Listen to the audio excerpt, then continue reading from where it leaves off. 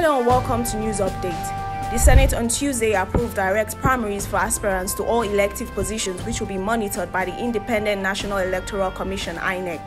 According to the International Monetary Fund, global economic recovery has weakened in most rich nations due to the impact of the Delta variant of coronavirus. Iran's army and the Islamic Revolutionary Guard Corps have launched a joint military exercise with a focus on air defense, which will encompass half the country's airspace. The Economic and Financial Crimes Commission, Benin Zonal Command, has on Monday arraigned Ukeregbe Glory Rekpito and Oyekwa Joshua Chinedu in court for allegedly impersonating British-Nigerian boxer Anthony Joshua.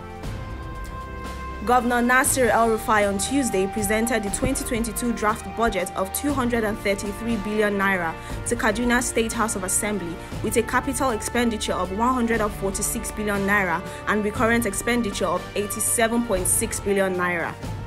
Yobe State Governor Mai Mala Buni has directed all the ministries, departments and agencies in the state to conclude all ongoing projects before embarking on new ones.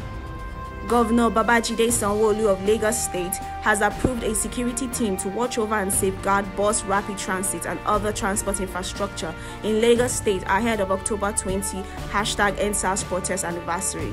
And that's the news update. You can get more from TOSTV network using the details currently showing on your screen.